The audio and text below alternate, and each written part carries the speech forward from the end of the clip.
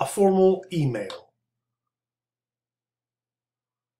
Formal emails are normally sent to people in an official position or people that you don't know well. For example, director of studies, personal manager, etc. They are written in a formal style with a polite, impersonal tone. A formal email should consist of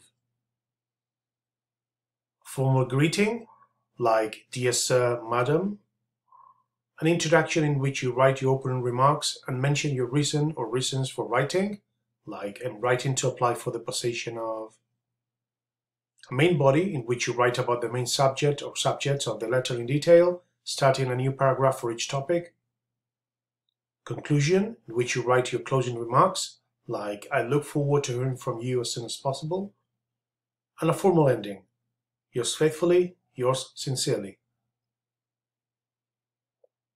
Formal style. Formal style is characterized by the use of advanced vocabulary, formal linking words or phrases, consequently, however, therefore, for this reason, polite forms without contractions, "I would be grateful if", "I would appreciate it if you could", "I would like to apply", and colloquial expressions, phrasal verbs, idioms, and short forms are not used in formal style. Yours faithfully versus yours sincerely. Use faithfully when you don't know the name of the person you're writing to. "Dear Sir, Madam" would be the greeting, "Yours faithfully" would be the ending. Use sincerely when you know the name of the person you're writing to. "Dear Mrs. Adams", which means that you know the person, you know the name, you don't know the person, you know the name. The closing would be "Yours sincerely". Be careful. Use the person's surname, not his or her first name. So don't write "Dear Tom". Write "Dear Mr. Bond". Add your name and surname after this ending.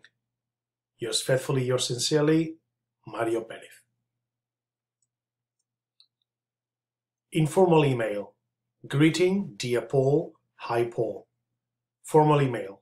"Dear Sir", "Dear Madam", or if you know the name of the person, "Dear Mr. or Mrs. and the person's surname.